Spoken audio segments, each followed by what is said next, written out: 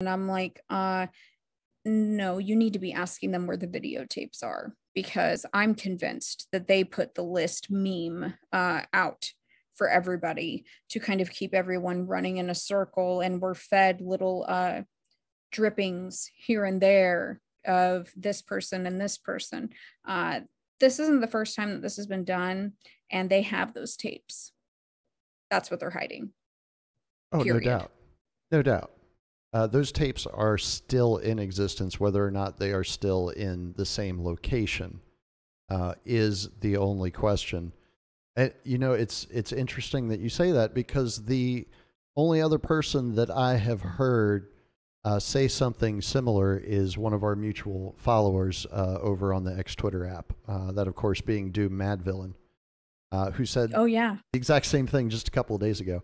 And that tweet, Yeah, Mad Villain's awesome. that tweet went nowhere. It just died, Because like right people where it don't was. care.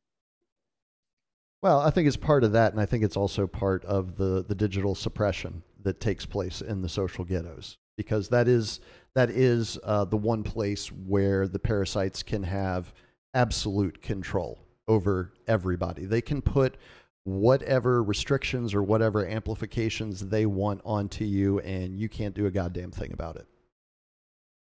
I think that's fair. I think that's very fair, and it's a good point, because I mean, I'm banned from streaming for hate speech or whatever.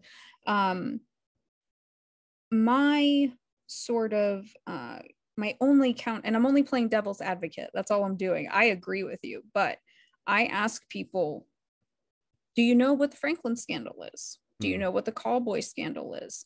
Because people like to point at one side of the body politic versus the other. And I say, if you don't know about that, and you don't know about what happened to Craig Spence, and Craig Spence was the original Epstein, he was the predecessor, highly high technology, especially for that time, and he was murdered.